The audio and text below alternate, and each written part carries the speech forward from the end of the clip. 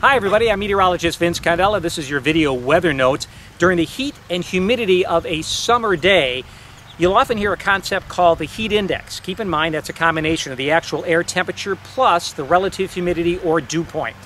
Now the moisture that's in the air is extremely important for our safety during the summertime because the more moisture there is in the air, the tougher it is for us to cool off.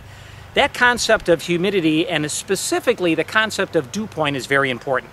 Anytime the dew point is above 65 degrees, for most of us that's uncomfortable. Dew point above 70, that's really tough. The moisture that's in the air can sometimes be pretty invisible. So how do you make it visible? Simple. Get a glass of ice water.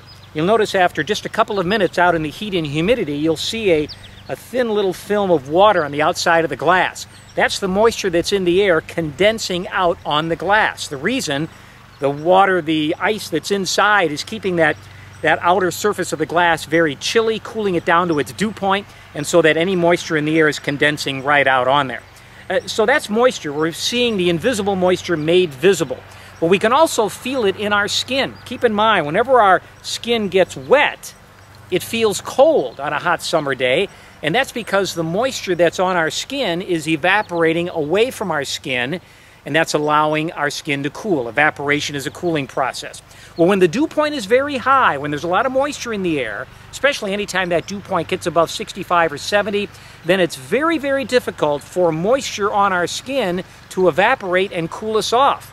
So when our bodies perspire, when we're hot, that perspiration is there in order to evaporate away from our skin and cool us off. When dew points are high, that evaporation of that moisture is very inefficient and our bodies will heat up dramatically, overheat in fact.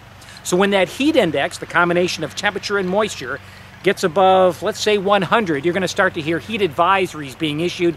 That's when you need to take it easy, stay in the shade, stay cool, and drink plenty of liquids, preferably water.